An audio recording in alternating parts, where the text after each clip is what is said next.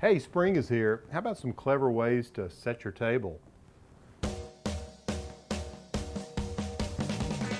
I don't know about you, but spring is one of my favorite times of year. There's so many beautiful flowers to choose from, and tulips are one of my absolute favorites. Just thought I'd show you a creative and imaginative way to use some flowers for a tablescape.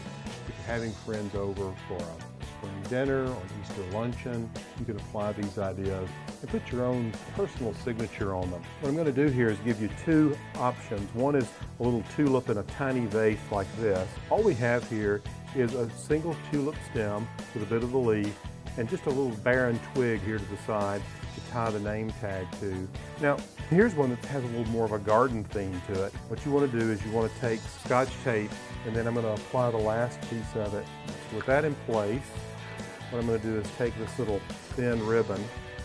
I've tried doing this before without the tape, and it's a nightmare, so make sure you tie it up. And I just want to put a little bow here. And just give it a tug like that when you've got it all tied up. You can see that. Then just take a little bit of this floral foam, just carve off a little piece like this, and just press it down into the container like that.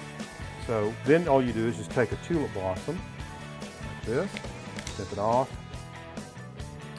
push it in like that, and then I'm going to take some Spanish moss and just finish off around the top of it, just to cover the floral foam.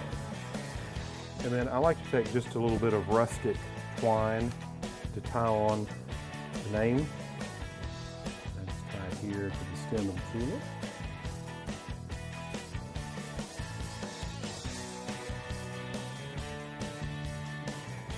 And there you have it.